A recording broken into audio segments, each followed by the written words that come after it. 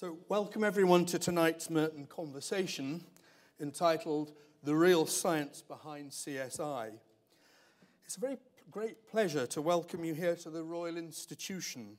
For me, this is one of the great cathedrals of science in the world. Michael Faraday and Humphrey Davy worked here. 10 of the chemical elements were discovered here. 15 Nobel Prize winners were associated with the Royal Institution.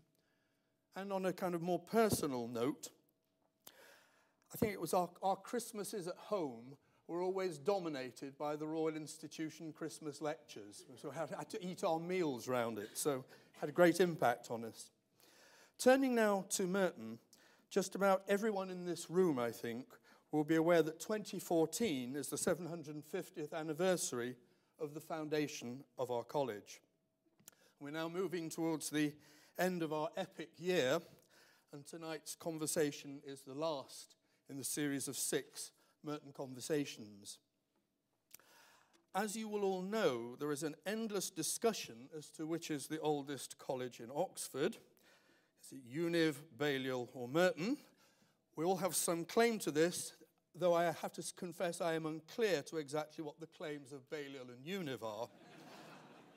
But one thing we do know for certain is that Merton's statutes have served as a template for other colleges through time and throughout the world, and we are immensely proud of this. In the course of this anniversary year, we've put together a very full and varied programme, and the intention behind all of this is to draw together the Merton family. And when I say the Merton family, I mean our fellows, our students, our staff, our alumni, and of course our friends. We have celebrated not only with a special birthday weekend, a summer ball, and many very excellent musical events, but also by discussing across the world some of the great global issues of our time in this unique series called the Merton Conversations. But before I come to tonight's 2 discussants and the moderator, I should just like to give you an update on the other and equally important aspect of our anniversary, namely the 750th anniversary campaign. As the Mertonians amongst you will know, our campaign target has been £30 million. And we need this to help secure the college's future as we move forward. And I want to thank you all for your very generous support, which has enabled us to reach this very challenging target. And this will enable us, just to remind you, to strengthen the tutorial system, to support our students, and to protect and resource the college's historic buildings. I should, though, mention that we still have a little way to go in some aspects of the campaign, so we're not quite over. Especially I'm thinking of areas such as undergraduate student support, the Law Fellowship, and also the poor college's boathouse. You only need to walk by it to see why it's in need. Now, this said, I want to thank you all very warmly indeed, in particular the nearly 3,000 alumni and friends all over the world who have helped Merton reach this £30 million target, and that is actually before the due date. We had been working towards December 2014, and I was thrilled to pieces that the money was declared in on the Friday just before the birthday weekend. It was wonderful timing. Now, in particular, I want to thank the previous warden, and I have to say, with all the lights shining on me, I can't see where you are, Jessica. Where is she? Yeah, there we are. Yes, I've got you now, as they say. Yeah, I want to thank Jessica because in the 3 brief years when the campaign started, she raised the magnificent sum of £13.4 million. And this meant then that when I came in, which I had just shy, really, of half the target in the bag already. And that was a wonderful thing for me to start. Just give Jessica a round of applause.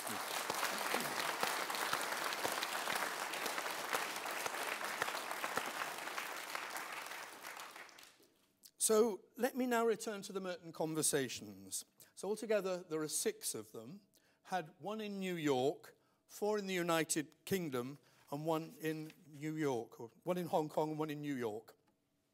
They cover, as I mentioned, some of the 21st century's key issues, So we began in Hong Kong in January with the challenges of global finance. We then picked up again with China in our second conversation, this time in Oxford in February, with the topic China and the West, Culture and Society. We then moved on to New York in April to discuss the global media revolution. And our next discussion was in May at the Royal Society, with the topic being the two cultures of C.P. Snow. And then last and most recently, our conversation was on liberty at the BAFTA Theatre. As I said, tonight we have the real science behind CSI, and this will be then the last in the Merton Conversation series. Of course, I want to express my very great thanks to Alec, Bernard and Michael for being here with us tonight. Michael Ridpath is our moderator, and presently I think, Michael, you're going to introduce Alec and Bernard, so it remains, my job therefore is to introduce you. That's what's left.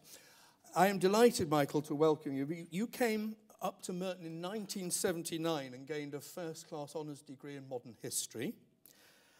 Michael has had an exceptionally interesting and varied career.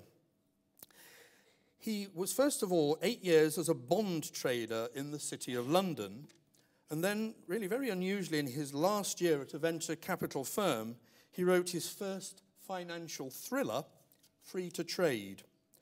5 further financial thrillers followed that first one. And his most recent works are crime novels which feature an Icelandic detective called Magnus Jonsson.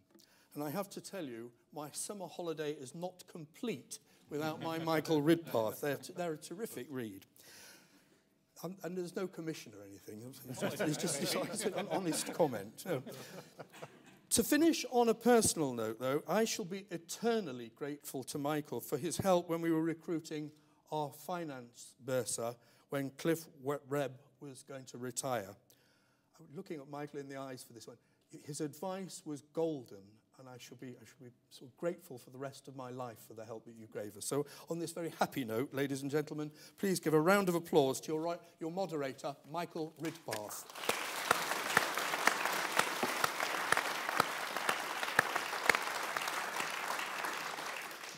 Well, thank you very much for that wonderful introduction, and this is an absolutely wonderful room to be having this conversation in. Merton College and crime scenes go together, which would be obvious if you went to the gym in the afternoon. Now, I'm fortunate enough to have the sort of job which allows me to go to the gym in the afternoon, and if you do that, you see 3 screens, or 4. On the first one might be Wonga. The second one, they're trying to sell you a damp cottage in Derbyshire or something. And the third one will have rather fetching shots of an Oxford college. And that, of course, is the reruns of either Morse or Lewis. And so the first thing you do is try and figure out which college it is, and is it Merton? And half the time it is. I don't know why so many of them are Merton, but they are. And if it's Merton, there's normally an actor lying in fellows quad or mob quad, trying not to shiver. And then if you're looking at an old Morse, then John Thorpe will sort of saunter up to him, give him a kick to see if he's alive, and then just check his skin to see how long he's been dead. He might say, this man's been dead 10 minutes. Now, if you're looking at a more modern Lewis, Kevin Whatley will be dressed up in a plastic bag, and he'll be chatting up a blonde forensic medical examiner chest up in a plastic bag with crime scene and people crawling around with tweezers. So you can see from this television representation that forensics has really moved on a lot in the last 20 years. Now, fiction used to be ahead of reality. If you think of Sherlock Holmes, whenever he wasn't solving cases, he was doing original forensic research on, with his microscope on identifying snuff or tobacco or gunpowder. Father Brown was quite good at footprints, but it really went downhill with Miss Marple, who was frankly rubbish at forensics.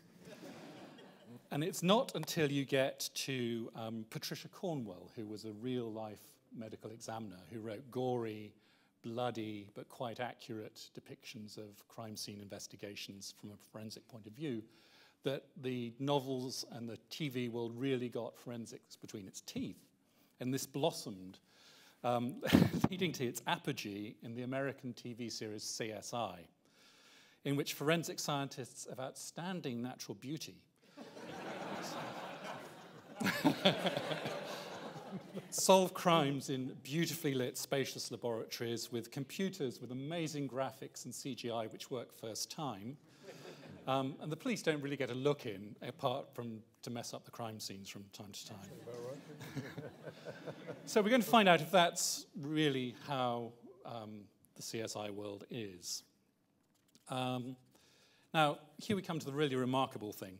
You'd expect an institution Merton-sized, if they wanted to have a chat about forensics, they maybe have a bloke whose wife worked in a forensics lab and maybe a woman whose father used to be a detective.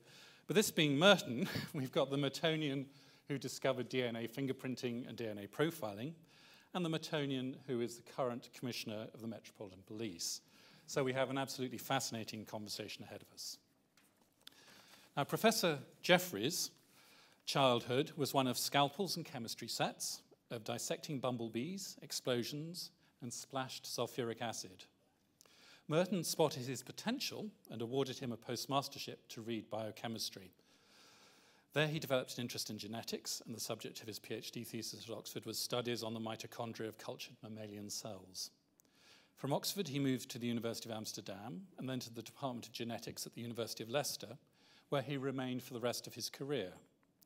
Until his recent retirement, he held the positions of Professor of Genetics and Royal Society Wolfson Research Professor. In 1986, he was elected to the Royal Society. In 1994, he was knighted. He has received the Louis Jeantet Prize for Medicine, the Lasker Award, the Heineken Award, the Heineken Prize. I don't know if that comes with beer, but... No. Sadly, no. Louis Jeantet isn't a maker of champagne, is it? No. And he was awarded this year the Royal Society's oldest and most prestigious award, the Copley Medal, and we think this might be the oldest award of its kind for any scientific institution worldwide. He's also an honorary fellow of Merton College. But I get the impression that what Professor Jeffries' 3 decades at the University of Leicester really allowed him to do is spend his time in his laboratory discovering things, and that is what we're going to talk to him about this evening. Now, Sir Bernard Hogan-Howe. Sir Bernard was born and brought up in Sheffield.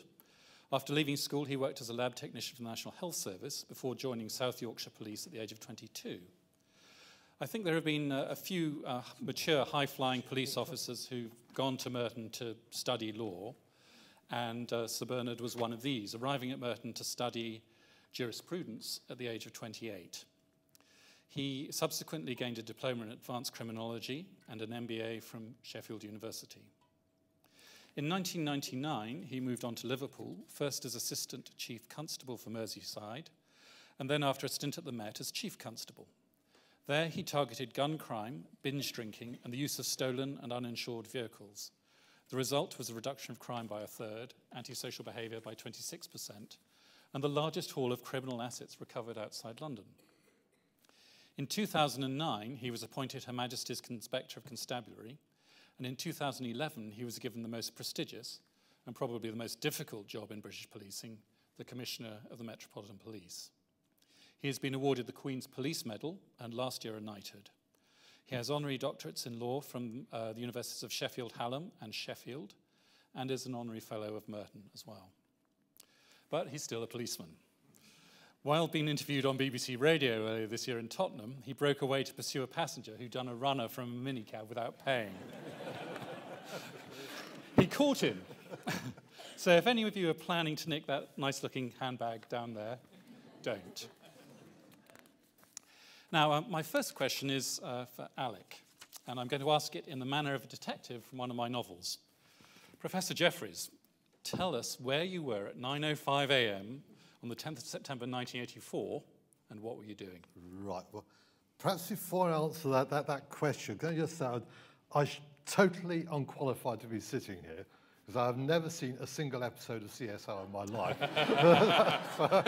So I'm not too sure what the basis of all this is. But, okay, what was I doing at 9:05 on the morning of Monday, 10th of September 1984? Yep. I was in the Department of Genetics dark room developing a piece of X-ray film. And purely by accident, on that X-ray film was the world's very first DNA fingerprint.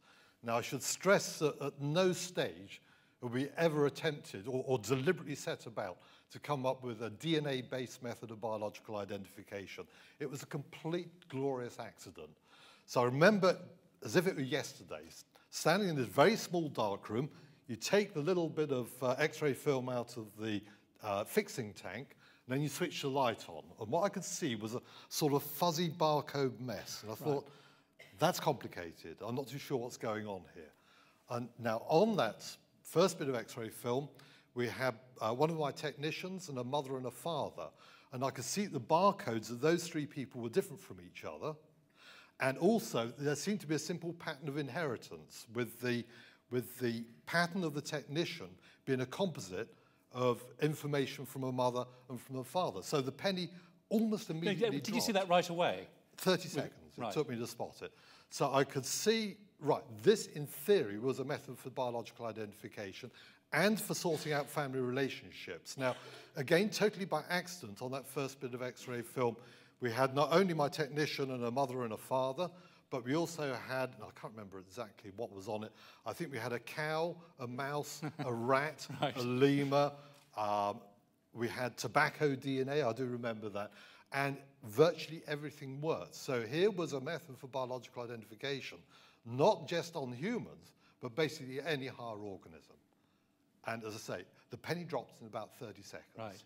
And then what happened then was I just got wildly overexcited. Totally hyper, that's right. So I remember charging out into the lab, saying, Vicky was my technician who'd be helping me with this, I think we're onto something really exciting. Right. So within the hour, we sort of brainstormed our way through what we might be able to do with this technology if we can improve it. Because that first set of DNA fingerprints, I haven't got the film with me, but just take the word on it, it was a fuzzy, horrible mess, all blotchy and horrible and stuff. Doesn't matter, I could see what was going on in there.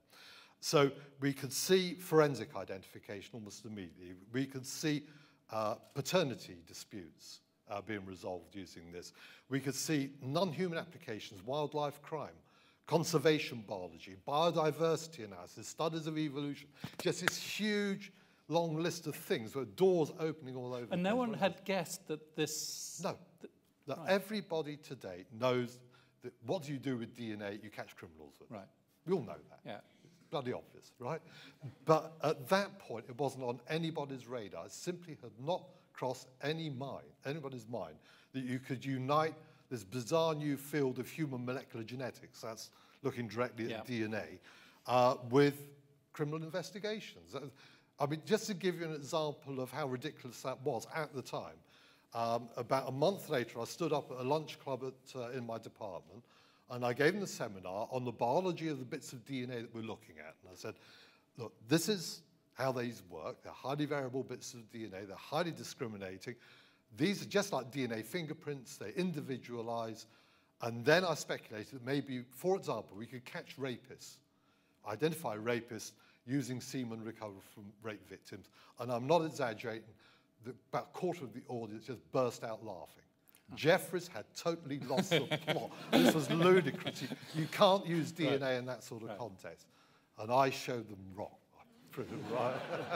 So how did someone realize that they could use it, other than you, that they could use it to solve a real case? Well, how did the science get from your laboratory to the outside out world? into the world? Well, one word, press. The press. Right. Okay. So what happened? This was September '84. By the end of 1984, we'd improved the technology to the point where we knew this was going to work. Right. This could really be applied to real-world application. And my guess is that it would take perhaps 5, 10, 20 years before we would ever move it out of an academic lab into real-world casework. I couldn't have been more wrong. So by the end of the year, we've filed patents on this. We had written and submitted the first scientific publication. That was published in March. It was then picked up by a lawyer in London representing a very, very family involved in a very difficult immigration dispute. And she picked the paper up because it had been reported in The Guardian. Right. By a journalist called Andrew Veach, bless him. Right. Okay, so he'd written up a little bit in The Guardian, building on our speculation at the end of the scientific paper that maybe you could use it for looking at family relationships and so on. She read this and thought, maybe we can apply it in this really, really tricky immigration case. Right. So this is a case that had been through all the traditional blood group typing, and it hadn't worked. I mean, basically, the dispute was about a young lad who was threatened with deportation because he's not believed to be a member of this family. The blood group typing said he probably was some sort of relative to the family, but the Home Office were really worried that this lad was a nephew to the family, not a son to the family. Okay. So anyway, the lawyer got in contact with us, and I said, look, we'll take it on. Most of the key family members, like the father, are completely missing, but we'll give it a try. And it worked. That was, in fact, the very first. So contrary to a lot of sort of common misconception that you go from the lab straight into forensic investigations, no. There was a big history of civil application before that. Right. And the very first case was that immigration dispute. That was the first case anywhere on the planet to deploy DNA. And it had a good result. Oh, it was fabulous. It was just, well, what we showed was this boy. Did you meet the boy? Yes, indeed. And the mother, who had been through a lot of grief in this whole process. So I met these people down at the Immigration Tribunal. We'd submitted the DNA evidence. I mean, the poor old Home Office had never heard of DNA. Yes. So it didn't really fit in the civil service template, did it? It blew every fuse that they had. And so I had all these sort of Home Office statisticians scratching their heads over, what on earth is this all about? So they took the decision simply to drop the case against the boy, rather than argue the case and establish some sort of quasi-legal precedence for the admissibility of DNA. They just dropped it. And I was there when they made that decision. And so if I was ever asked, what was the golden moment in the whole of the story of DNA fingerprinting, the moment was the moment the mother was told. And the look in her eyes. She'd been fighting this for 2 years. And this look of gratitude and relief that a boy was with her for good. Yeah. Fabulous. Yes. And so this was science, beating bureaucracy, beating the Home Office, and rescuing young lads from deportation. And doesn't get better than that. And getting from lab to the real world without going through clinical trials or all those other sort of obstacles in the way. As you say, mostly it takes 10, 15, 20 years to do it. Yeah, that's right. It was just amazingly quick. So very brief history. So we took on that first case in April 1985, just a few months after the first DNA fingerprint. The Immigration Tribunal, I think, was in June 85. We'd taken on the first paternity case, which was presented to us because of the huge amount of publicity that we got from the immigration case. That was in the summer of 1985. And then the first murder investigation, criminal investigation, that was right at the end of 1985, early 86. So it was just a whirlwind. And why was it so quick? It's because we hadn't realized that there was this desperate demand out there for a method of biological identification that could give not proof positive, you never do that in science, but a level of certainty that went beyond anything that had ever been seen before, certainly in the forensic arena. So very exciting. And so what was the first case that came, the first murder case that came to you? Right. And how did it come? I mean, did the police sort of wander in the door? Or? Just about, yes. So this was actually right. This was actually a really tragic case. It was local to Leicestershire. It was 2 young schoolgirls, one of whom had been raped and murdered in 1983, and the second in 1986. And then shortly after that second murder, a young man was arrested, put into police custody, and he fully confessed to that second murder. Now, the pattern of the 2 murders was so similar that the police thought whoever done the second must have done the first murder as well. So they knew a bit about DNA, they'd heard about all this publicity from the immigration and paternity cases. So it was, I think it was literally a phone call from a local constabulary saying, look, have you heard about this so-called Enderby murder case? And I had. I mean, it was big news at the time. And so they explained the situation that they got the killer, they simply wanted to tie him into the first murder. So they asked, could I tackle it? And I said, well, we'll give it a go, but nobody has ever attempted this. Do not expect any results. I thought it was going to fail miserably. So we received the forensic samples from them. So our mission was to simply confirm guilt with respect to the second murder and to tie this young man into the first murder. So we went through it, and the typing technology in those days has come on a long way. So this was slow. So the first result, I think it took us about 4 or 5 days for the pattern to come through. And that was a result from the first victim. Right. And we compared that profile with the young man in custody, complete mismatch. Right. So I thought, okay, police have got this wrong, that they can't tie him into. And by that stage, it was obvious to you that it was a complete mismatch. Well, I'll come back to that in a all second, because it looked. So then we had to wait another week before we could tease out that very faint profile from the second victim. And that was a big shock moment, because the semen DNA profile from both those victims was indistinguishable.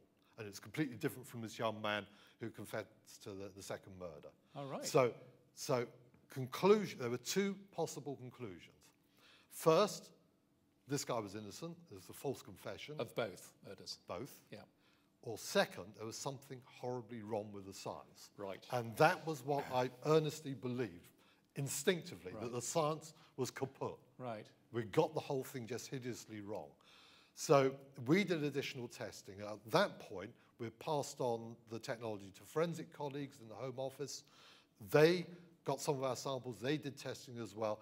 Everything pointed to the DNA telling the truth and this young man having given a false confession. So basically, the police are then left with the horrendous problem of, first of all, having a young man in custody from whom they had wrought a false confession. So they did, after due deliberation, let this young man go. And I'm pretty sure that given the confession and a bit of circumstantial evidence, were it not for DNA, that young man would have been convicted and probably gone to jail for the rest of his life. So the first time DNA was ever used in anger in a criminal investigation was not to prove guilt, it was to establish innocence. Right. What the police then did was something, and the due credit to Chief Superintendent David Baker, who was the guy in charge of this operation. Because his initial reaction was, oh, I just don't believe this DNA. That's just a ridiculous result. He then said, right, we're going to believe it. So we've now got the DNA profile of the true assailant, and we're pretty sure he's a local chap. So we will launch what proved to be the world's first DNA-based manhunt.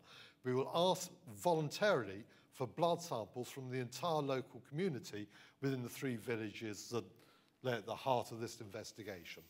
And so they put out requests, 5,511 blood samples, please give them to us. And in fact, they received 5,510.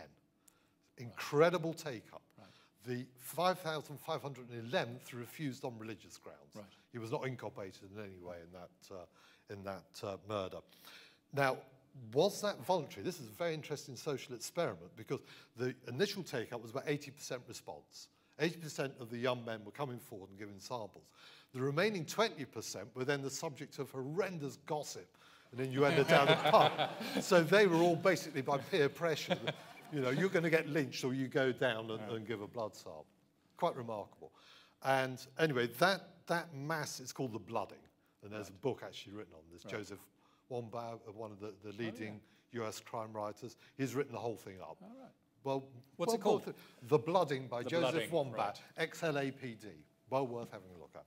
So, the trail went cold at that point because they scanned these 5,511 people and not a single match. And in fact, what had happened was a true perpetrator knew that he was in the firing line. If he gave a blood sample, he would be caught. So he got his mate to stand in as a proxy. He gave the blood sample. They forged passports. It was a really elaborate ploy. And he would have got away with it, except the man that stood in as proxy, he then started talking. He said something down the local pub, and a woman overheard, fretted about it. A week later, went to the police saying, you know, I've heard someone saying they stood in for someone else, the proxy. Anyway, long story short, next thing, I think it was about 5 in the morning, the police were knocking on this chap's door, not the proxy, the other person, who had failed to give a blood sample, and he confessed on the spot. And so he was caught. He would have killed again. So he's now serving 2 life sentences, tariff of 28 years. His tariff is nearly up now, so it'll be interesting to see what happens there. That was the birth of forensic DNA. That was the very first case in the world. Now, can I give a little plug before I finish? Yes. Where I'll go on. Yeah. Right. Can you all, big plug, can you all next Easter Sunday and Easter Monday tune into ITV? Because all of this is going to be dramatized in a 2-part drama documentary. Anybody heard of John Sim, the actor? Yeah, he's playing me. He's great. David Threlfall. Yeah, okay, he's playing Chief Superintendent David Baker. Anna Madeley? Yeah, good, she's playing my wife. Well, I don't know who's playing our two daughters, but it's going to be, I think the science in it is going to be even worse than CSI. It's going to be garbage from beginning to end, but it's a real high-end production, so I, for one, am looking forward to it enormously. So you actually get a fairly good representation of this first case. It was, and I have to say, what an incredible case to launch DNA on. Yeah. Extraordinary, absolutely extraordinary. So Bernard, when did you first hear about DNA? Was it that case? Or how did it come through the police force? It probably was really, because I think that it's Colin Pitchfork who was the chap involved, and the story went round quite quickly. And if I'm honest, then one of the first challenges for us, by the way, just in terms of arrests, you forgot to mention I had 2 arrests at Merton. Oh, really? Yeah, tell us about that. Well, it was on the MCR and someone stole my coat and they was foolish enough to come back in it 3 months later. And then 2 weeks later, then someone stole my camera from that coat and I arrested him too. So anyway, it's actually the best detection rate I've had for a long time. But anyway, where was I? No, I think one of the big things about this case, apart from the fact it's fascinating, and Alex has just told the story in such an incredible way. If I'm honest, I think the police initially thought, well, for goodness sake, where are we going to find the money for this? Because it came as a great treasure in one sense, but I suppose the initial thought was, how do you connect 2 events together? Or how do you disconnect 2 events? As Alex had described, it actually gave someone in a defence. Right. But of course, it can sort of give evidence to show that they should be prosecuted. But what we could anticipate is that this needed a whole process to manage it. So someone initially, if you were going to take samples from all suspects. Yeah. So if you think in London, we arrest about 250,000 people a year. That's a lot of people. Right. Somebody's got to store the suspect database. Then how are you going to collect all this stuff from all the scenes that you go to? So in London at the minute, even though crime's dropping, I just want to make this clear, right. but we have about 800,000 crimes a year. Right. It's a lot of crime, a lot of numbers numerically. So you're going to visit many of those scenes. And we send our CSIs, we send people who look for fingerprints, all the rest of it.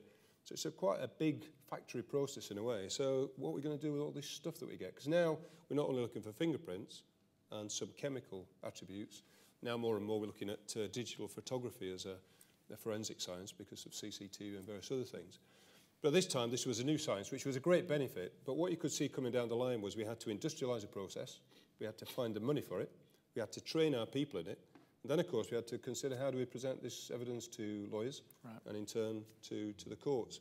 So I think we sort of thought it's got great opportunities, but as any leader and manager will look at, saying, well, how the hell are we going to do this? When you've already got tight budgets, you've already not quite sure how you're going to manage all the things.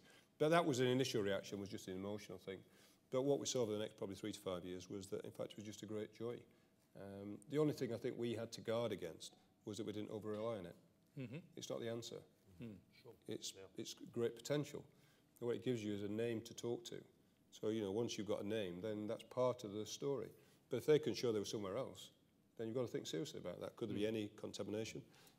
Is there any legitimate reason why that person was there? How substantial is the match? So if you're not careful at the beginning, I think we had a concern that our detectives, query the courts, query lawyers generally, might over-rely on this very powerful piece of evidence. And I think from the beginning we were worried about that. Because, police officers like everybody else, you see a great, fingerprints have been there for lots of time. But I mean, fingerprints have had their moments when people haven't always believed the accuracy of some of the sort of the identification, and still at times could be challenged. So I think, when the science was new, I think everybody intuitively knew this was a great breakthrough. And we hadn't anticipated all the things that came later with familial DNA. And some of the developments now that are moving on that I think will be progressive in the future. Well, before we come on to those, when you think about science, you think something's proven scientifically, it's 100% proven. Yeah. But the whole thing about DNA seems to be that it's to do with probability, isn't it? Well, yeah, can I just come in on fingerprints? Because this is something that was looked at in the Home Office, but I don't think it's ever been published. And that is that given the impact that DNA had on the development of really good scientific practice in forensic science, and make no mistake, the impact has been enormous. Given that impact, if you go back to regular fingerprints, so ordinary thumbprint and so on, would that now pass muster? If someone today came up with the concept of fingerprinting, would it ever make it into courts? And the Home Office statisticians' conclusions were no. That what are your criteria for declaring a match between a thumbprint, possibly distorted and smudgy at a scene of crime, and the dermal ridge pattern on a given suspect? What are your objective criteria? Because you actually ask the people doing it, they say, well, ultimately it's by eye. Right. That's subjective, that's not objective. Yeah. Okay. Then what about the assumptions of the rarity of that pattern? So now if you look at the very first person to analyze fingerprints was Charles Darwin's cousin, Francis Galton, who was very, very interested in human individuality. And he made the assumption... The statistician. Yeah, statistician. Yeah. He made the assumption that each feature on a fingerprint was independent of the next feature on the fingerprint. So you can then multiply probabilities together. So if 1 in 10 people have this feature and 1 in 10 people have that feature, then it'd be 1 in 10 times 10, 1 in 100 will have both. That's the assumption of independence. That's never been tested, ever, for fingerprints. Right. So we have no objective match criteria. We have no statistical basis whatsoever declaring them truly unique. Fail.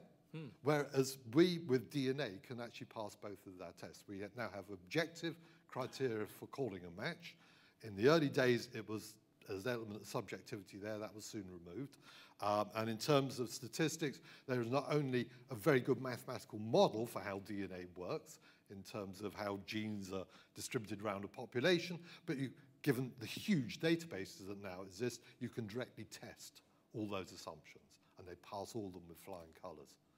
Well, I just think that one of the things I think it's exactly right, is that one of the things that's helped with that, although I'm not sure it's entirely resolved the problem, is the automation of fingerprints. Yep. So what's that's caused people to do in IT, they have to understand the logic and the algorithms behind the fingerprint, because otherwise you can't make the software work. But you're entirely right, because what it does is present you with alternates, with a higher degree of probability for the ones that are most likely. Right. But there still ends up then being an air of subjectivity to say, well, is it right or wrong? But I think it's the same issue at the end of both processes, which is that it's not conclusive. It's a piece of evidence which you must test and see if there's corroborating. Because, I mean, if somebody proves that they're in Australia, it's never going to work. Yeah, look. If it's likely, it's getting likely. But, of course, if you can find corroborating evidence, and if the person provides a reasonable explanation, then usually either the charging process or the courts will have to at least accept it, because you have to get beyond the standard of reasonable doubt.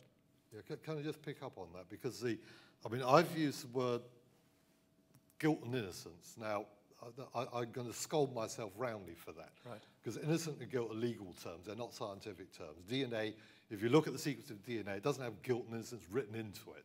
Okay, what DNA typing does is to seek to establish whether sample A came from person B. And it can do that with remarkable accuracy and incredible, given current technology, incredible sensitivity. Now, in terms of accuracy, what is the chance that, for example, Bernard and my pattern, given current DNA profiling, will match? And the answer, very simply, is about 1 part in 10 trillion. That's 10 followed by 13, 1 followed by 13 noughts. I mean, it's a ridiculously small number, okay? So the specificity is fantastic, but the relevance in a given criminal investigation can be well argued. And this is one of my real frustrations of when DNA evidence goes to court. It is the duty of the defense to come up with simple, trivial, alternative explanations of why this individual's DNA, which is really beyond doubt that it's that person's DNA, happens to be found apparently associated with the crime scene. And aren't there 101 other trivial explanations for why that might be the case, particularly if you use a DNA typing technology which can type, for example, the tiniest trace of saliva. I mean, for example, I've just licked my finger. I mean, that's enough for 100 typings using the standard technology. Okay? So for example, let's suppose I were to find you with a blood spatter on your clothing from a murder victim. Right. I've got one. So are you the murderer? Okay, the murder victim has been knifed. So are you the murderer? No, it does not prove that. Does it place you at the scene of the murder? No, it doesn't. So you could easily argue that the murderer fled, had blood on their clothing, brushed past you in the street. There's a secondary transfer. So it's so important to put the DNA evidence into some sort of crime scene context. And all too often, that isn't done properly by the defense. I think the other thing, just to pick up on, because I think you look at some other research which has to, when you think about DNA, because as you say in that first case, you had this mass screening. So what we know is that generally the research shows that in serial rapes, which is what we had here, serial rapist and a murderer, is that generally the first attack, if you can discover it, is going to be relatively near to where the person lives or is comfortable. Right. So therefore that mass screening makes sense.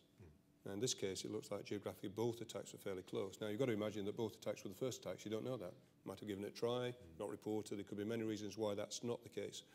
But that's the only time that really that mass screening makes sense. And you've also got to go to that issue of, can you persuade people to do it? Because you're quite right, you've got this moral imperative. But of course, the fact that people in that village knew who'd done it and who hadn't might have happened. But generally, if that was in a city like London, a fair chance others wouldn't. So that moral imperative doesn't always work in that same way. So you've got to imagine that that's going to work, and that there's a benefit in doing it. And there's been quite a few cases, whereas, as Alex was saying right at the beginning, it wasn't clear that the identity of the person who provided the sample in the mass screening had been established beyond all reasonable doubt, or even, it was the person who said they'd given it. And that's caused some real challenges in some of the historic cases where people were convinced they sampled an area where the offender may have lived. But of course, unless you're absolutely sure, as it's in the very first case, you've got too much confidence the person doesn't live in that area, when in fact you tested the wrong person, or at least one of them. You did a mass screening in Liverpool, didn't you? How did that work?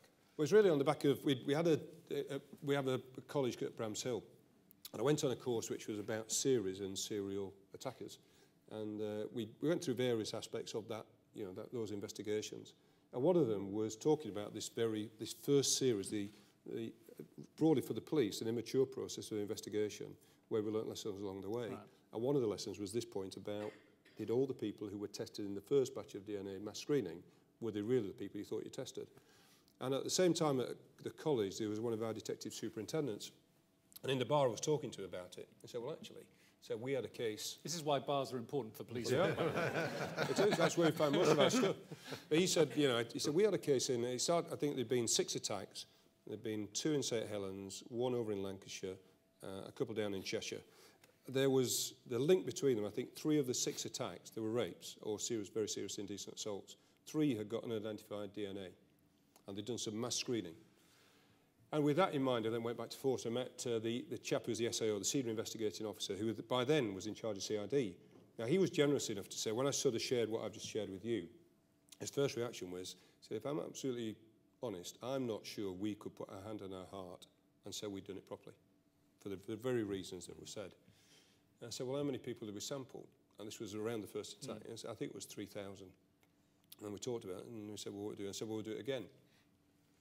So we put a team together of 6 people, and over the following, I think it took them 18 months, then they did it. Now, bearing in mind, this is about 6 years after the first sampling. Right. So bearing in mind what's happened. People have disappeared off, they've changed their life, they've died. But at the end of that 18-month period, I think we couldn't find 6. So it was a remarkable effort by this small team. Yes. And by then, they'd absolutely guaranteed the people who said they'd provide the sample had. And we didn't find them. And did people have to provide the sample? No, it was the same thing. There's no legal requirement. It's an amazing take-up, isn't it? Yeah, but when you say to somebody, we're investigating a murder, right, or a serious attack on a child, or whatever it happens to be, and the other thing, frankly, I suppose the attacker will know that if they say no and they're the only one, we will be interested. If there is no chance they could be the attacker, then of course you'll discount that. But you would be interested where they were at the time. You'll be interested, was it physically possible? You will start to, have they got a previous criminal record? There are a series of things you would go through. And if you say, look, this is just someone who's got a moral feeling that this is wrong, a conscience thing for whatever reason, or just the exercising their rights, you've got to respect that. But you would be interested and you would inquire. So I think, we knew that. As it happened, within a further, I think it was 6 months of ending the second mass screening, they were found in another part of the country when they were arrested for another offence and the DNA hit. But it just shows that it's an excellent thing. But you've got to think it through, and it's very labour intensive. That mass screening is, and it costs. And I'm not, it's people. My point is not that money matters in terms of solving a murder, but it does, because you've got many things to do. At the end of the day, we spend in the Met about £5 million a year on DNA. That's not the people who administer it. That's just the sampling. So we have to pay someone to do this stuff and then send it back to us. If we want it quicker, we pay more. Probably about 6 times more. If we want it within 24, 48 hours, which often we do for very serious things, or you've got to You know, you've got a suspect in custody you don't want to let go before you get that result. We want it now, so they charge a premium. So the money at the end of the day will make a difference. And over the years, I mean, some other countries in the same position we were when we first started, we wouldn't take samples from every suspect we arrested. So of that 250,000 in London, you would take it from murderers, rapists, very serious crime. Now we now take it from everyone, because what we know is that some people sadly migrate from burglary to murder. So it's really important to have the biggest sample we can achieve. And that's the way it developed eventually. Now, over time, that's been restricted by law, that database has changed for those who are not subsequently convicted, which is fine, and that's what democracies do. As a police officer, I always want as much as I can get hold of. If there's any chance of catching a rapist, why would I care? Yeah. But I said, no, that's not really the case. But I think you do need challenge for someone to say, well, do you really need this? Does it ever prove eventually that someone committed a rape? Well, I suppose I always want that one chance in 25 years, but it's not highly probable. But coming back to these mass screens, I mean, you don't need a mass screen, you've got a database. There's every chance that you will take your victim, get a relevant crime scene DNA from that person, put it over the database, get a hit, prime suspect, job done, with a bit of further investigation. And that would have worked in this Enderby murder case, the very first murder case. Colin Pitchford had a prior record. Previous, did he? Yeah, he had a previous. So had there been a DNA database, right, he would have been on that database. The first victim, recovered semen, they would have got a hit, he would have been inside, and it would have saved the life of the second victim. So a mass screens, I mean, for example, let's suppose there's a murder in the middle of London. You can't do a mass screen there. The population pool is just gigantic. It's multinational. I mean, you never do it. There'd be no uptake at all. So I think clearly the way forward is database and appropriate use of that. And Bernard's already touched on this. So is this a good time to start thinking? Well, I was wondering, let me ask a question. Should we all be forced to give our DNA to the government? I mean, in Iceland, they do that, for example. There is DNA of the whole population is owned by a company called Decode. Iceland is suddenly saying, hold on, what's going on here? No, but should we be giving out our DNA every time you apply for a passport? Should you give your DNA to the government? Let me just set the record straight on poor old Iceland. The whole population is not databased. You have opt-out.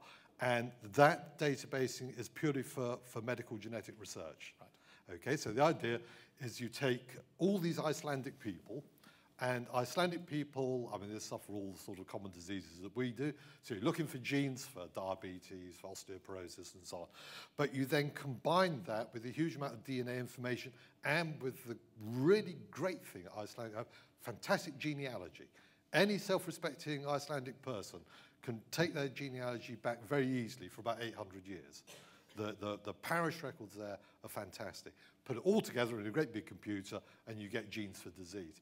And they're not allowed to use that under any circumstance, as far as I know, for any criminal investigation, no matter how serious. Actually, they send their DNA analysis to Sweden, apparently. Precisely, yeah. It takes forever to get back. So can I just put this huge Berlin Wall between medical genetics and what you can do with DNA, which is fantastic, and forensic DNA.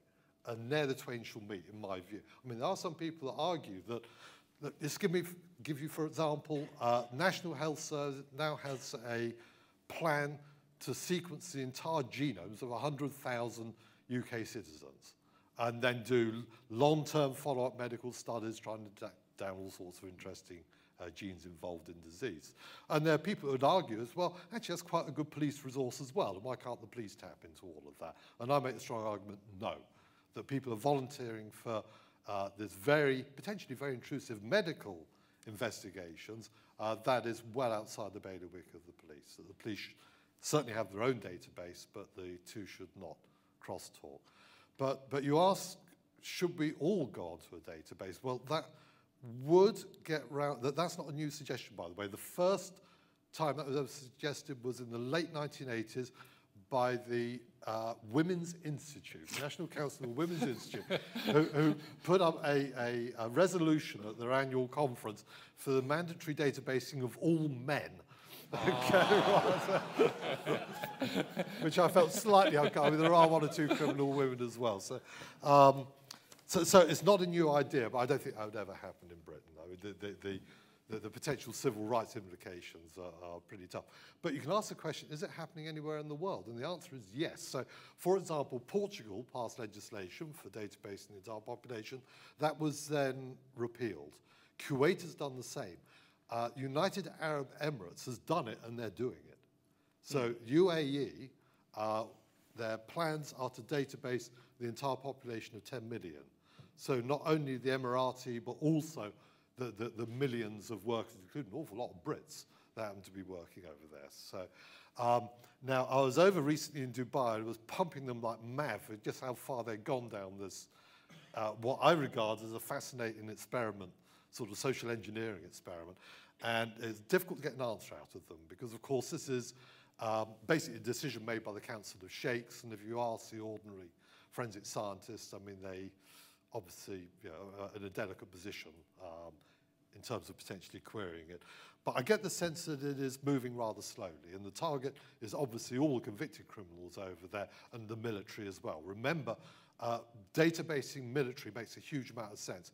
DNA is your molecular dog tag if you get blown to bits on a field of battle. And there are a number of armies around the world where the entire personnel have been databased. So that's quite common. So watch the United Arab Emirates. So why are they doing it? Fight against crime? Well, maybe. Mass disaster analysis, identification. There's a major natural disaster. Maybe. State surveillance? Oh, perish the thought. I wonder. So, I mean, I'm watching that with great interest. But I get the sense it's just moving very, very slowly.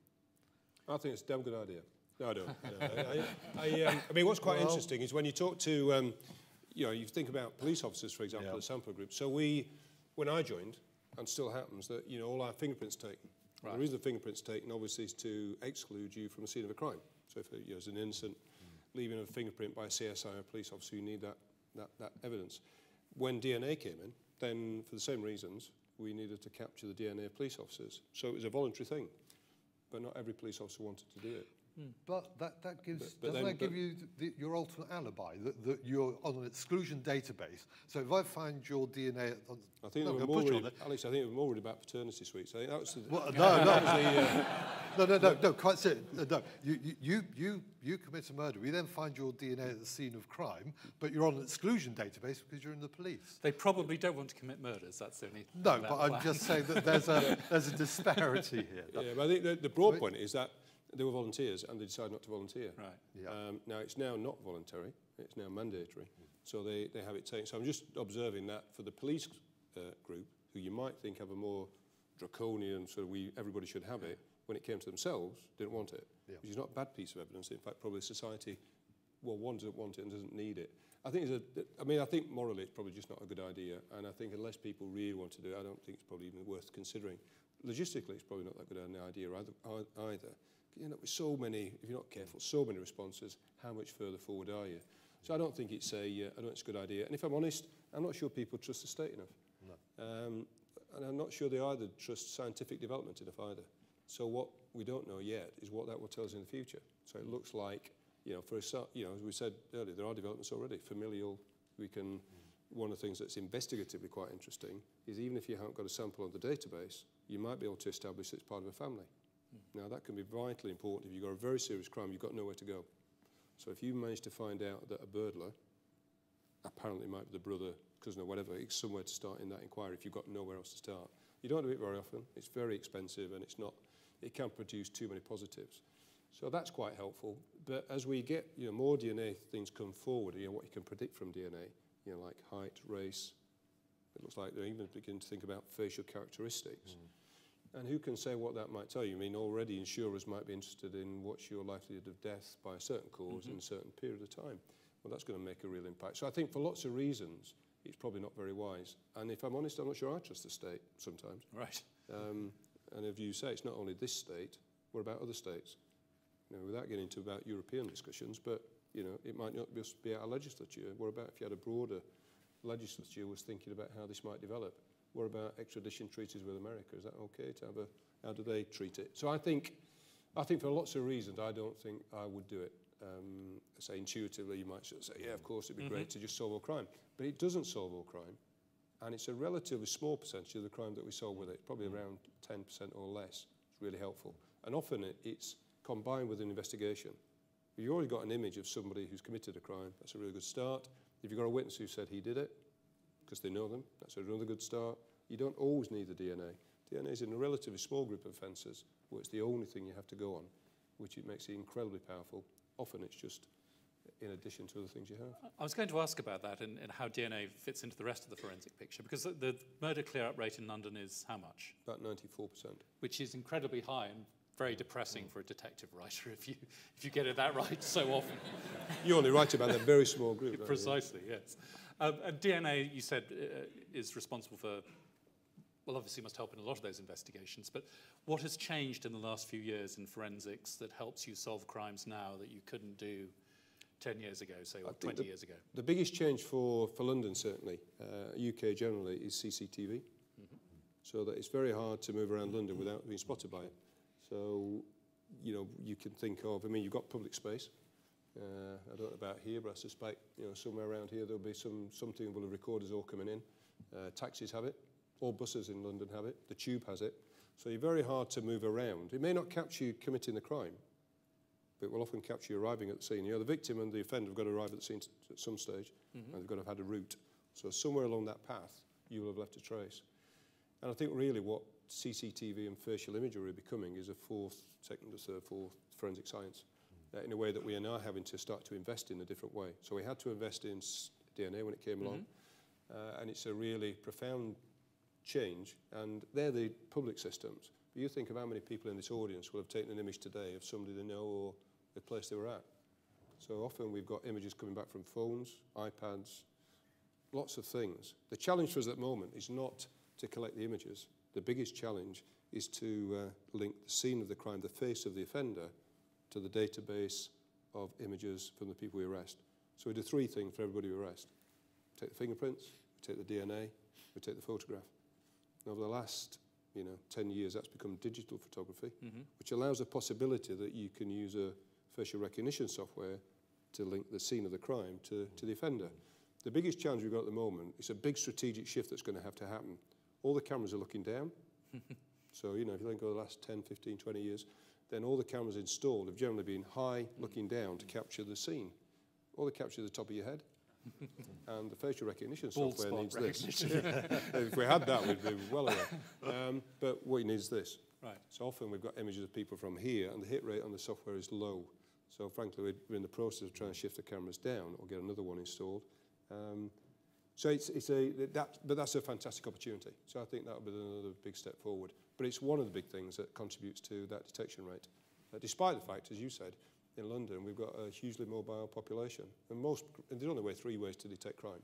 So you either catch them doing it, someone tells you who did it, or forensically you link them. Yeah. They're the three. I don't think there are any other ways.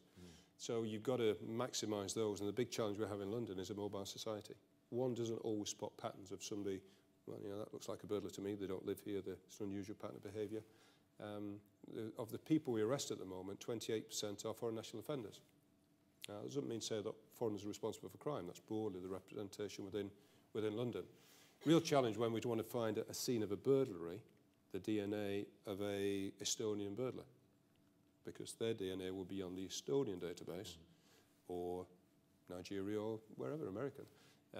So we're comparing our scenes against the UK database when, of course, the populations are moving at such a speed that is not always very productive. In fact, often other countries are better off checking our database for their criminals than they are checking their own. We've got the largest one in the world, have we?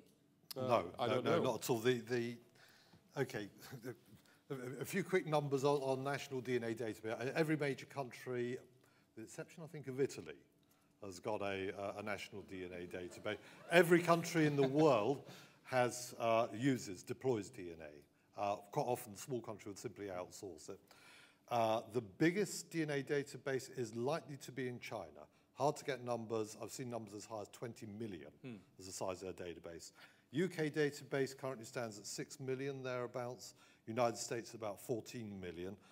Total number of offenders database worldwide is now probably above 50 million people. That's about 1% of the world population. In terms of database sharing, The European Union passed a treaty called the Treaty of Prüm a number of years ago, which allows for the free exchange of DNA profile information, not individual information, but profile information between all EU countries. Britain, for some crazy reason, elected to opt out of that on civil rights grounds, and I'll happily come back to that if you like.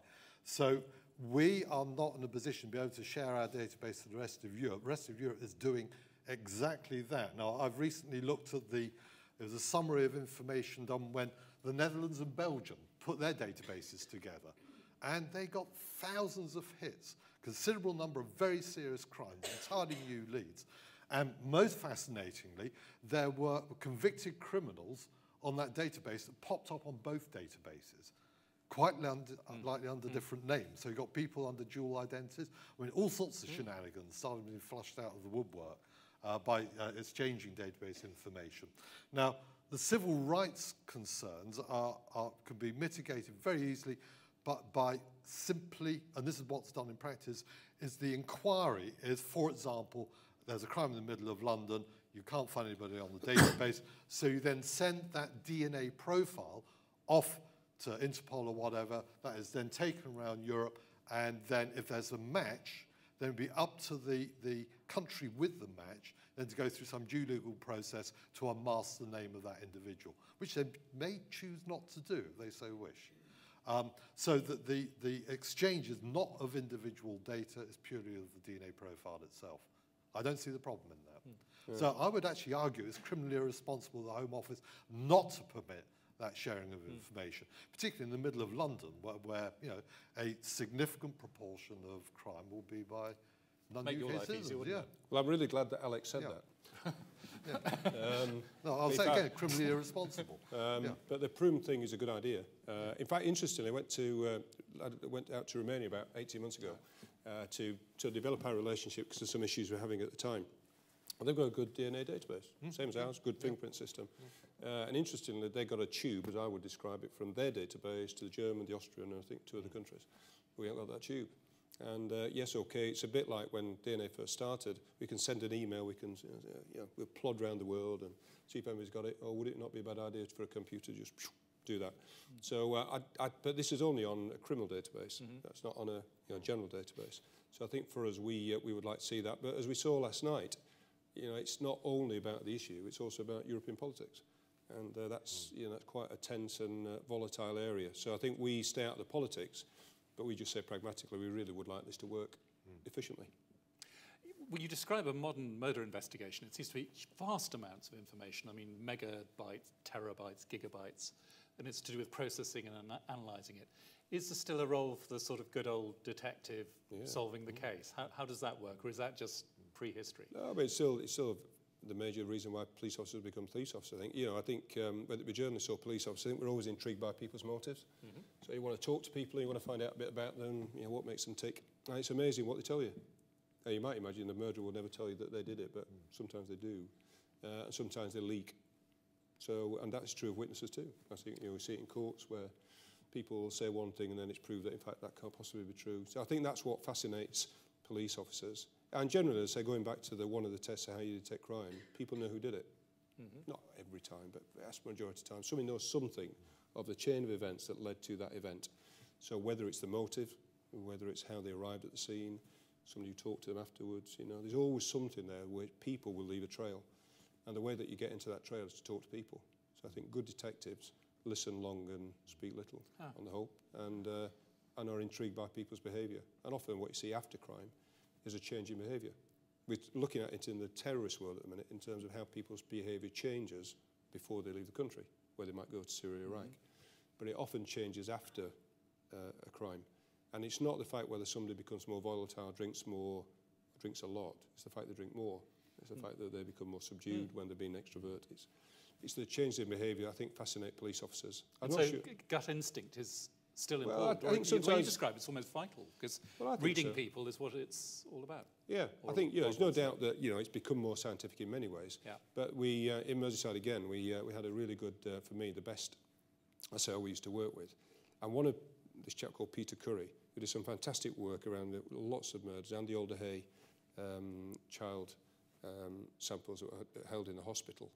And we had one terrible murder, which I won't go into the details of, except that Peter was away. And we spoke on the phone, and I was trying to make sure he didn't come back from holiday, although I really wanted him to, because I trusted him. I knew that we were going to have problems with this thing, and I thought he was the best person. But it wasn't fair to disturb his holiday. But remember when he came back, and this murder took an awful long time to solve, but we knew from the beginning who did it. And the point he made was exactly right, which is sometimes we reach for the technology too early when we could have talked to people a bit longer. And sometimes, because it's available, I don't think so much DNA actually, but certainly in terms of technology, what's on their phone, who were they talking to on the internet, there's a danger. You say, right, let's go for that. When in fact you talk to someone and say, well, no, it's around the corner. You know, there's that piece of evidence. So I thought that was a very profound point for us as police officers. But it's certainly true that we're accumulating more and more data.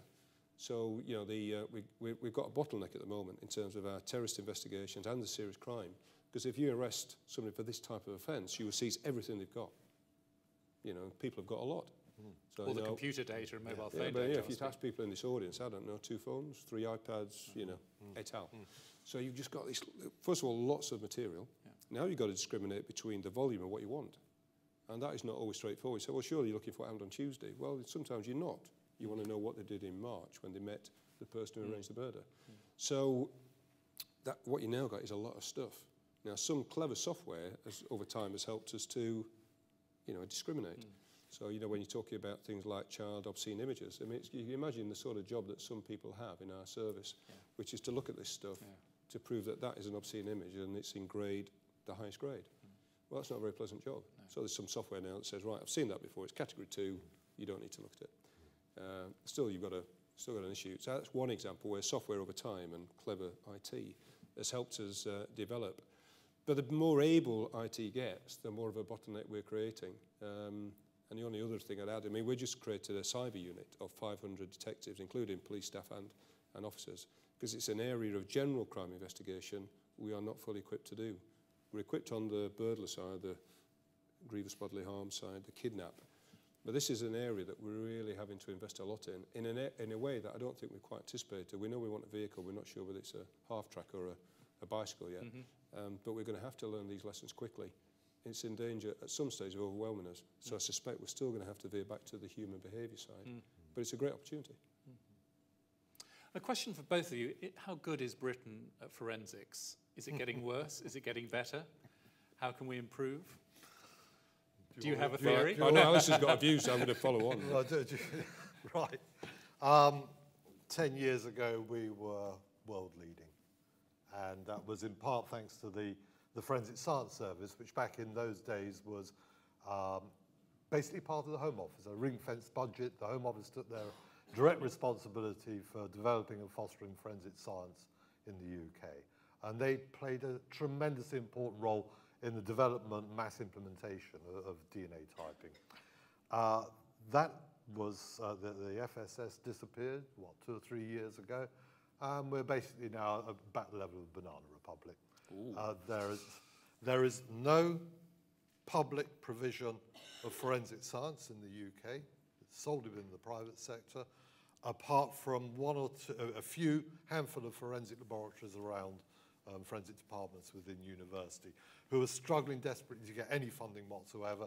The standard route for funding is through the research councils, Medical Research Council, BBSRC and so on. And it's very difficult for forensic research groups to come up with persuasive research proposals that will compete against the really stellar fundamental science that these organizations are funding.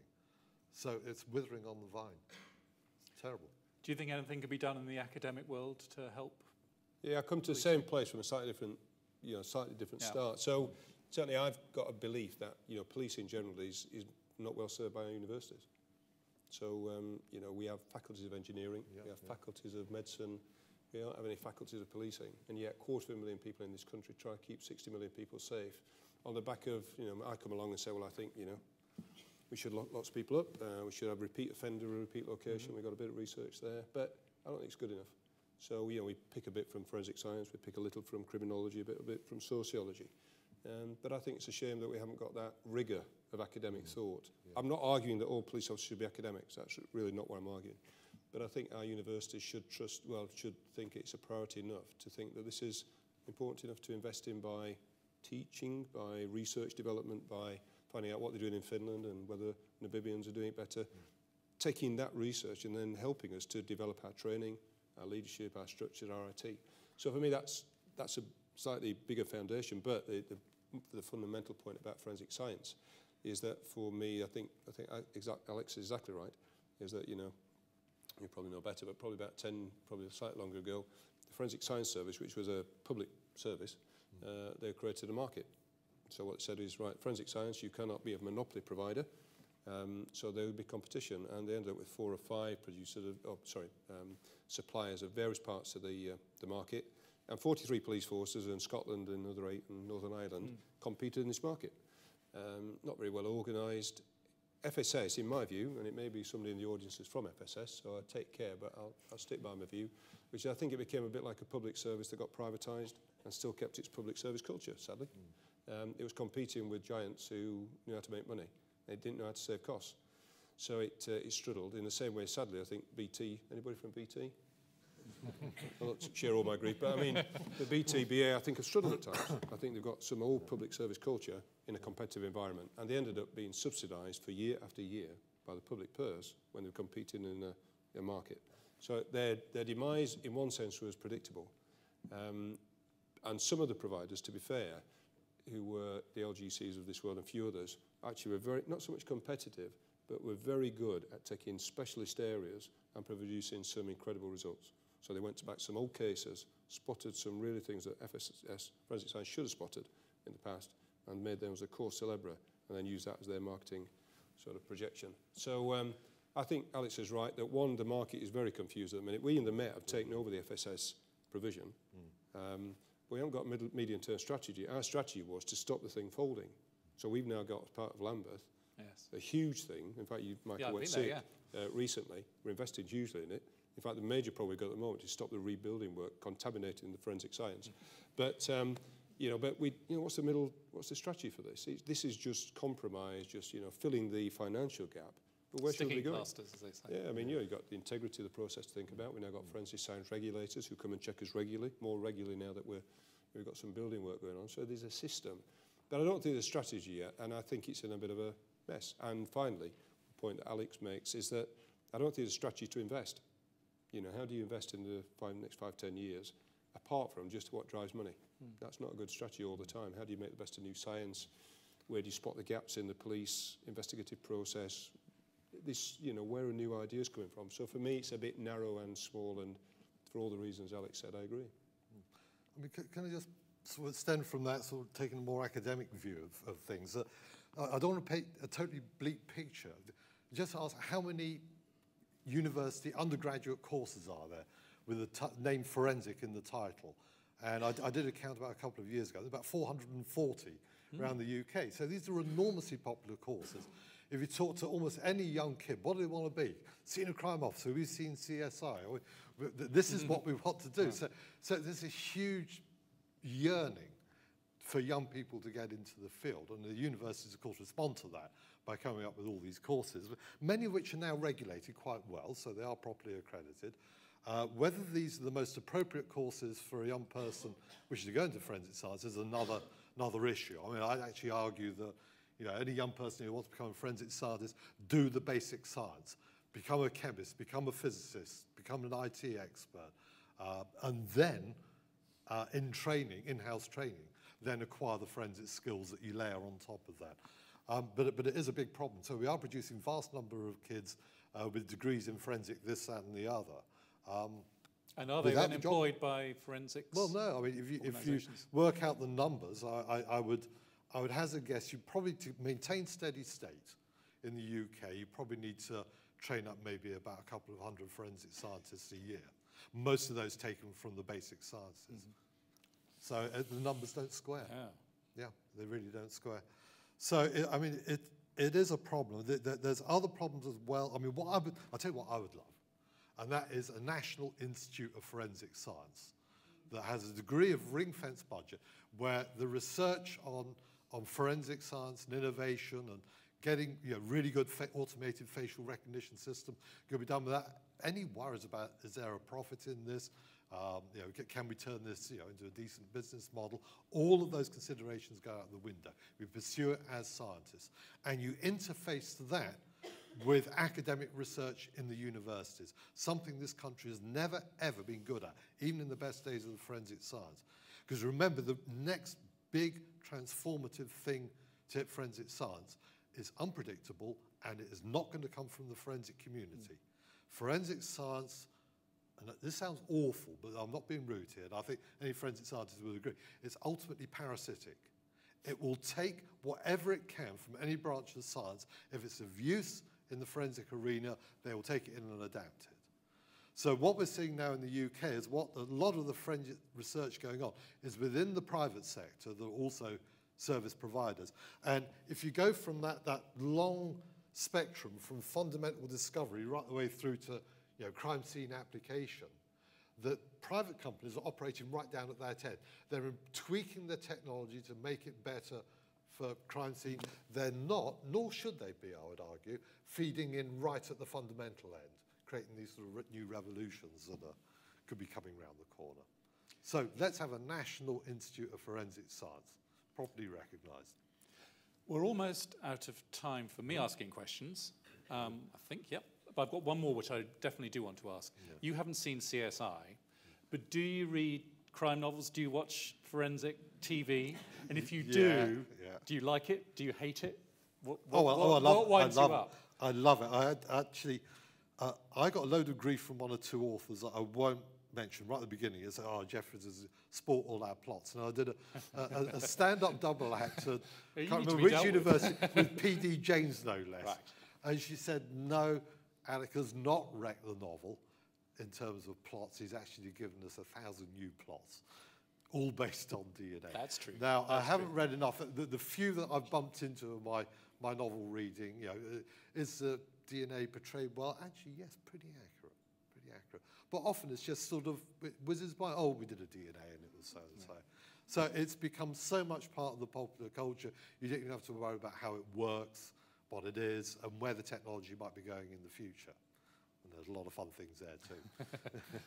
What about you, Bernard? Do you ever watch police on television?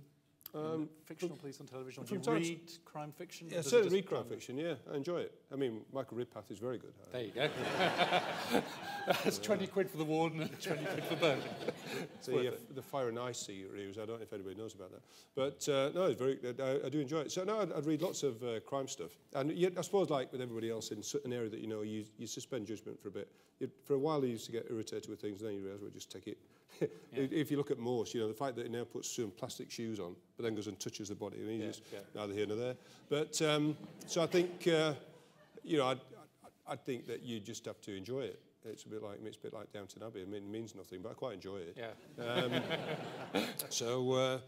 I think most of the different police programmes seem to work quite well. I mean, there's a new one starting, which has had a bit of a start, which is called Babylon. I don't know if anybody saw the first programme, which is based around the Met. The pilot. It's very funny. Yeah.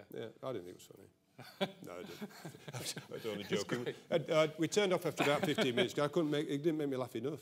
But it's going to be a programme that we'll see what they do about the Met. But I just think that it's there to be enjoyed, and crime is ultimately fascinating, isn't it? Well, it's the motivation. I mean, a good crime novel is all about motivation. Yeah. I was intrigued to hear you saying that earlier, that a good policeman reads people, and a good novelist. I mean, the only thing about novels is often you find is how many people die in the space of 200 pages is just amazing, isn't it? Yeah. I mean, if that had happened to us, we would be criticised to every Home Affairs Select Committee that I've ever been to. You allow, 5 people to die in 2 weeks, and you knew who did it? So I suppose that's always a little intriguing. But of course, that's the great joy of fiction. It's fascinating. I always enjoy the plots because the mind work those plots out. The always slightly worrying thing is what the authors do in their spare time. Let's change the subject. Well, what's going through a person's mind that comes with some of these plots is deeply worrying. I mean, I've met P.D. James actually. P.D. James came in to the yard about a year ago, and I met her to dinner. She was fascinating. She's now 90-something, great age, and still incredibly sharp. And she went and saw we'd arranged for her to go and see some of our murder detectives. because she's still got a plot that she's thinking about writing. And so I said, well, you know, would you be interested, as Michael might be, in just meeting some of the people who are doing it day by day? And she went and saw them, and she just charmed them. She wouldn't leave. Yeah. She was just an incredible person, and still, you know, this bright brain. I think, didn't she start as a forensic scientist? She worked in the Home Office. And I've got a feeling she had some science background. Anyway, great mind. So, questions? Any questions from anyone? Yes, one there. I luckily worked for the television network that put CSI on the air. I should say, if you'd been more enthusiastic, you shouldn't have patented CSI. You should have had a piece of the show, because there are 5 spin-off shows in that. And I think at one there were 13 crime shows, and the 7 days of prime time on just one network. So clearly, there's a marketing opportunity for you in CSI that somehow we ought to be able to orchestrate, because the perception of all these shows is that everybody's incredibly smart. The detectives are always very smart, the police are always very smart, and I don't know how you could ever get that many people to do that, solve that many crimes, working in Scotland Yard or anywhere else. But there is some resource here that could be used to solve your problems with who's doing what to whom, because the fascination is endless. I mean, every year we used to meet and go through pilots for the television season, and we get 20 to 30 crime shows offered to us, because in the end, when everything else fails, crime shows succeed and succeed and succeed. So there's something there as a tool for generating more excitement in the academic community and the business community about the need for talented people to work in this field, particularly given terrorism and this whole new extension of your workload. I mean, one thing for us is that we actually get quite a lot of volunteers who help us. So we have one group of about 5,000 people in London. You get around the country who are specials. They put a uniform on and do the same job the police officers do with all the powers. We have another group who are without uniform volunteers, which I think at the moment we've got about 2,500. And some of them help us keep police stations open. They'll just keep a counter. You see it more in the rural areas. We've actually got some people who've got specialist skills. So we've got some people who are forensic accountants. That's their day job. And they come and help us when they're not at work. We have some people on the CCTV and image recognition side. So we've got a floor in the yard which does exactly what I've just talked about in terms of facial recognition. But often we've discovered that when the software doesn't work, we fall back on people, and there's some people called super recognizers who seem to be able to be really helpful. So in the riots of 2011, we looked at 250,000 hours of footage and arrested 5,000 people, of which 70% were charged eventually, mainly on CCTV evidence. So these people helped us trawl this, and we couldn't have paid for enough officers to do it. So I think you're entirely right. Where we can provide an opportunity for people, they will come and help, not always for payment, and be, get passionate about it. But I think there's something probably more that we could tap into. And in fact, I was talking with the warden, and he was talking about the point that, in terms of the scientific community, how do we build them into thinking about how we might make the best of new ideas? In a way that it sounds like GCHQ and perhaps other people are doing, and the police have probably missed a trick there. And we've made a suggestion as to how we take that forward. So I'm sure you're right that people want to help. They don't want to see bad guys get away with it. Yeah, could I just chip in there? Yep. I actually come back to, just to remind you, as I'm sure you know, that it's not just shows, it's entire channels that could be devoted to this.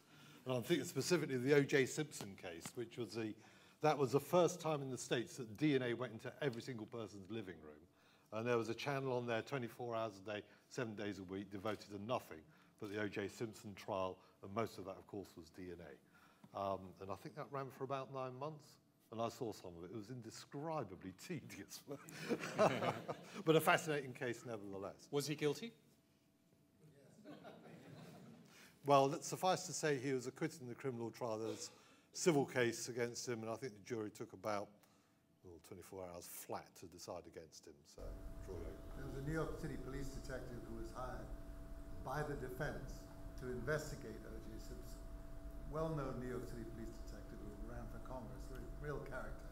And he spent a week on it to prove that he was innocent, but came back after a week and said there is no doubt he's guilty. well, let me tell you a very brief anecdote. I mean, one of the, I won't name the company, there was one of the companies involved in providing DNA evidence there. I knew the person who'd been doing the analysis very well. We actually met up before that trial even started. We met up at San Diego at the marina at 2 o'clock in the morning under a street light.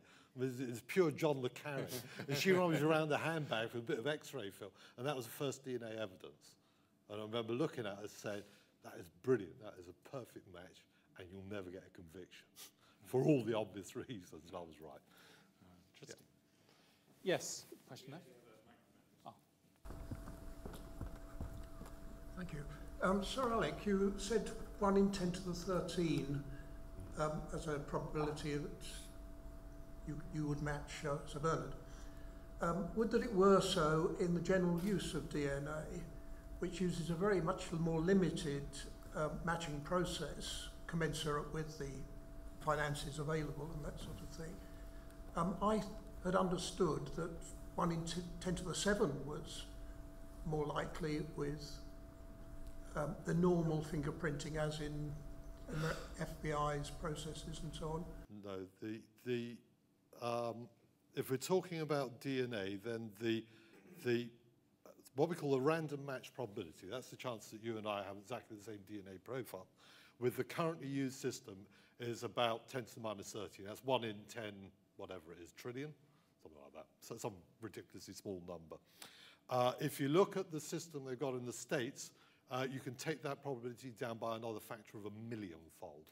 So, but when you portray the rarity of this evidence in court, the usual phrase is 1 in a billion or less. And in fact, they mean 1 in 10 trillion. So the current system delivers far, far better than 1 in 10 million. It's 1 in 10 trillion, believe me. Now, that number does change if you talk about close relatives. So, I mean, you can ask a very, very simple question. If we take the UK national database, if it's that fantastically discriminating, every single person in the UK national database should be different, have a different DNA profile. And you can do that test dead easily. Just compare everybody against everybody. Trillions of comparisons. And if you do that, and this was disclosed, I think, about 2 years ago, there are 2 instances of people who are not genetically identical, who share the same DNA profile in there. And in both cases, they're brothers. If you're closely related, you're much more likely to share the same DNA profile. So if you look at that database, 2 examples of brother pairs who are not identical twins, but share exactly the same DNA profile. And you can resolve them by additional DNA testing. Not a problem. But are you still talking about the actual complete match, or just what is tested in the, say, 13 loci or whatever? No, I'm talking about what's tested in the 10 loci that are currently used. The chance that your DNA in its totality matches anybody on the planet, whoever is or has been or ever will be in the future, that is 0. That is inconceivable.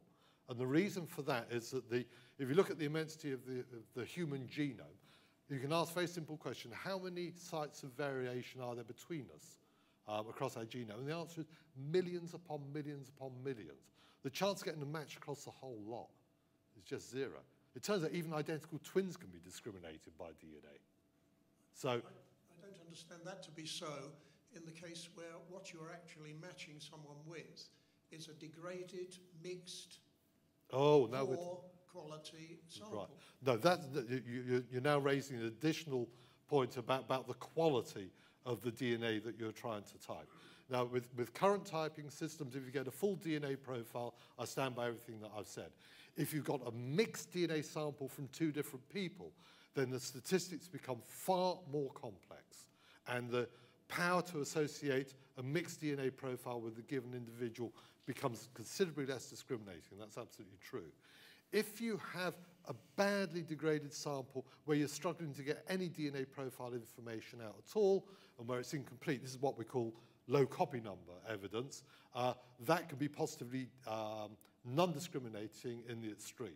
So in that case, you're absolutely right. But if you're talking about a DNA sample that yields a complete DNA profile, then the numbers I said are correct. I think the thing certainly for us is that it can be exclusionary, so it can exclude somebody from a crime, even if it's a lower sort of hit rate. The other thing is that often if you've got a degraded sample or a mixed sample, is that the scientists will actually give the probability of it being another person. So it might be 1 in 1,000, it might be 1 in 1 trillion. somewhere along that line, it may be helpful or it may be conclusive, depending on the other evidence. So someone has to explain in words of one syllable to a jury, this is what it means. And then they have to make some balanced judgment. Either it may exclude them or it may not. It may include them, but with a certain level of probability. And many crime scenes are not perfect. So I think you have to use it as again, going back to where we started, it is not conclusive. It's a good indicator. It can never be more than that. Yeah, I mean, the other problem is, which just because what Bernard said, is how you portray what is in fact an incredibly complicated branch of statistics in a sensible and rational way to lay people in a court of law. And that's a really difficult one. So for example, let's suppose that I find a crime scene DNA sample and I have a suspect. And I check the two and I get a match. So I've got a 1 in 10 trillion. But I then need to modify that when I start thinking about maybe that's not the perpetrator, maybe he has a brother who's the true perpetrator. That will then change the statistics dramatically. But then let's suppose instead how did I find my suspect? Well, perhaps I did a comparison over an entire DNA database of 5 billion people. So what might be a 1 in a billion or 1 in a trillion match becomes much more likely, given the fact that I have 5 million attempts to get a match. By looking over that database. So again, getting this subtle information across in the court of law is not easy. And it's very, very easy for the forensic scientists, entirely inadvertently, to mislead a jury by either overstating or in some cases completely understating the strength of the evidence. Any other questions? Oh, I heard a yes, but I can't see it. Oh, at the back there, yes. So I find this stuff very interesting. Just two questions. Firstly, if you've got brothers, you've got a complex crime scene, you've got 2 brothers. Now, normally brothers share, sorry, can you hear me? Yes. Yeah, so normally brothers share half their genes, siblings share half their genes, but do siblings, i.e. brothers, share half their non-coding variation, which is essentially used in DNA fingerprinting? So my understanding was that you use variable number of tandem repeats, or you used to use VNTRs. Do you still use those, or do you also use, say, dinucleotide repeats, description, fragment length, polymorphisms, and other such non-coding variations? Right, without getting too techie, the current typing systems make use of tetranucleotide repeats. So these are bits of, okay, let's get rid of the jargon. So DNA is a string of letters, right? 4 different letters. A tetranucleotide is simply 4 letters on the trot. And the bits of DNA that we look at are those 4 letters repeated over and over again. Stuttered DNA, where the stutters vary from person to person, and it's very easy to measure the number of stutters in a given individual. That's information that goes onto the database.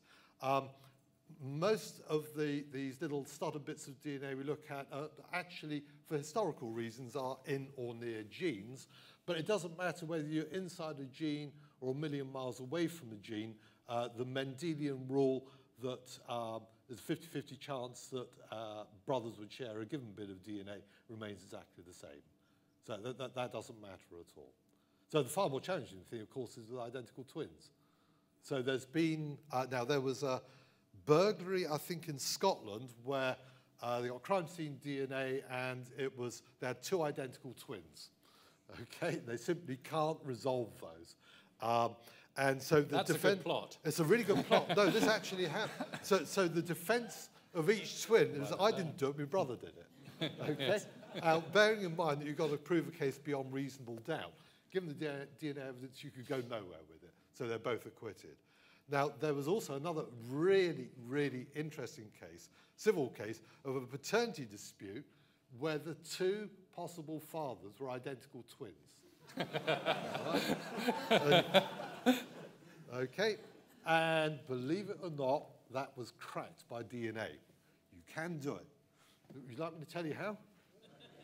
Yeah, okay, right. So, identical twins, you start off with a fertilized egg. It divides into 2 cells. Now, at that point, 1 or 2 changes will have happened in that DNA, mutations, as the cells separate. Each of those cells then turns into a ball of cells and eventually into an adult human. So one of those twins was a true father, one wasn't. So what you look for are mutations in the child that they didn't get from the mother, so must have got from the father, but which only one of those two men had. And that, in fact, identified which of the two twins was true. Put some scale on this. That involved the readout of the entire genome, around about 1 trillion bases of red sequence per twin, and the child, and the mother, and out of that vast quantity of information, huge amount, I think they had 2 single positions in the DNA that gave the clue away as to which of the identity was true. And that cost thousands and thousands and thousands. But just to stress that the power of modern DNA technology is unbelievable. Cost of DNA sequencing has come down by many orders of magnitude over the last 6 or 7 years. Reading off entire genetic sequence of a human, it's down to a few $1,000s now. It'll soon be down to $1,000. It's going to be recreational fun. So you're going to get your genome sequence, not for criminal investigations or medical reasons. Why? For genealogy, roots, your origins. Who are you? How much Viking ancestry have you got in you? And so on and so forth. All that can be, your DNA is a historical manuscript and you can read it. And it doesn't cost a great deal to do the reading.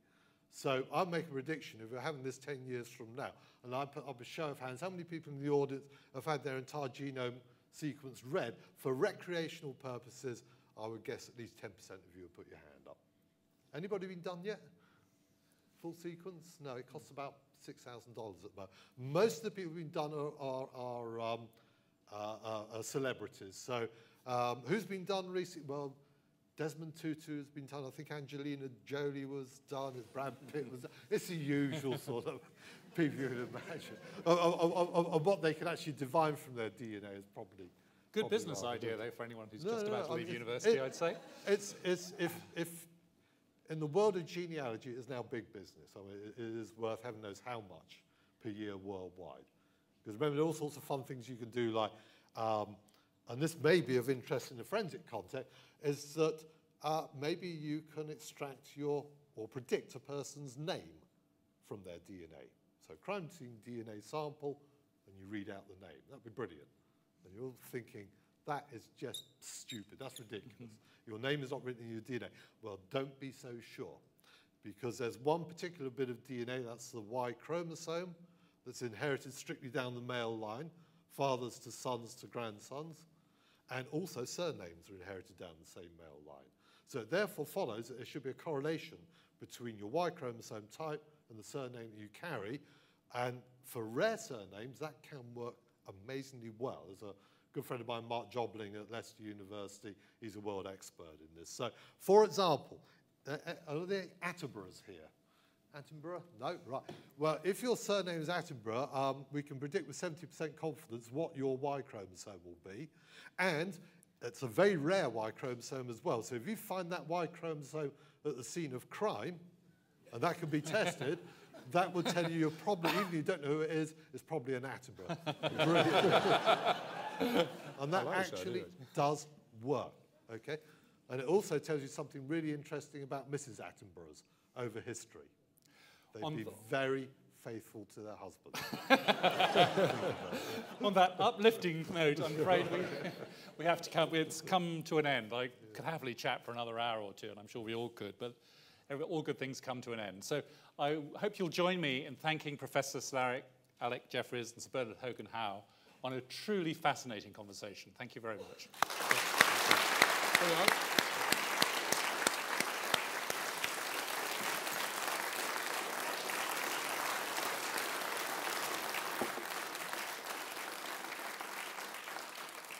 So there are some more thank yous to come. I'm sure you would all agree with me that that's been a quite superb conversation. It's been amusing, entertaining, and really quite an enthralling tale that you've told. The big story for me, or the big theme, if you like, has been the way Alec's science has reinforced and integrated with sort of the more traditional style of police craft that you tell us about, Bernard. A few things that caught my eye. I was particularly struck by the fact that you have a 94% detection rate for murder. I just felt the room sort of go a bit electrified by that. And I was astonished also by Alec telling us the power of nations sharing DNA and the detections that result from that. So I want to thank people, but I usually start, Michael, with the moderator, because that was the job I used to have to do at the Royal Society. And I know how hard I found it, because I was constantly afraid that the conversation might dry up. So I was always on my toes, as it were. Now, I have to say I was also a bit nervous when you started, because you began with Merton's association with crime, and that sort of set the warden on edge. And then it got worse because you spoke about Morse. And I have to tell you, I dissuade Mertonians from watching Morse, because the warden of Merton turns out to be a paedophile. So, anyway, after that little moment of anxiety, things got a lot better. So the first, somewhere in here, we have, that's it, we have a present for Michael, the moderator. Round of applause, please. Yes. Congratulations.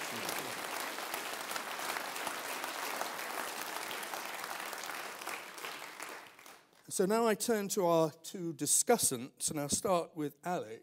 I am sure we were all fascinated by that moment of discovery that you told us about, and then riveted by the tales of the early applications. And it's lovely to know that they're going to be on television come Easter time. That's what you told us, isn't it? Yeah. So that's great. Bernard, you again set me on edge, I have to say, because you began with Merton's associations with crime. And oh, here we go again.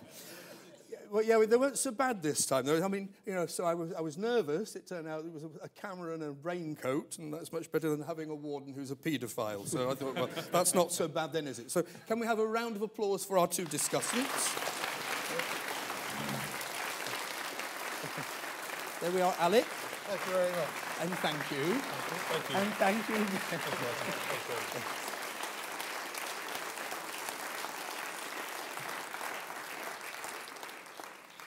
I should also like to thank you, the audience, A, for coming, and B, for being such an engaged audience. I would also like to draw your attention to a couple of upcoming events. We have got the meeting of the 1264 Society on Thursday, the 20th of November, at the Gallery Different in Fitzrovia. I hope you can find that. I don't know where that is.